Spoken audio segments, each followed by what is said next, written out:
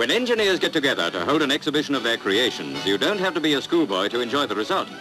But since it's holiday time and Dad's at work, the schoolboys get a proper look in for once. And of course, the locomotives are first priority. Sorry, we got it wrong. It's only a model engineer exhibition. Did somebody say only? Take a look at this model of the Queen Elizabeth and eat those words. There's as much care, ingenuity and skill in these jobs as there is in the real thing, and they're mostly spare time efforts.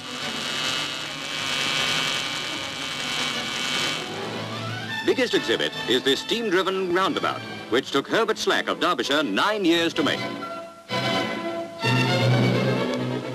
70-year-old Sidney Harris, on the right, built this road locomotive.